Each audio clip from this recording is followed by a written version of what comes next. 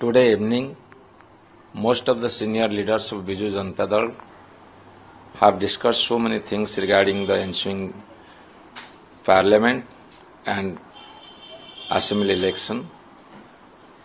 Later on with the Honorable Chief Minister and the party President Sri Naveen Patnaik also. And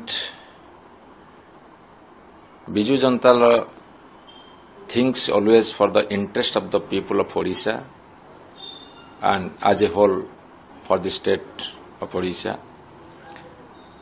for the state Odisha, for the interest of people and the state, Biju Janata will take steps. Whatever discussion decision, you the media people will come to know first.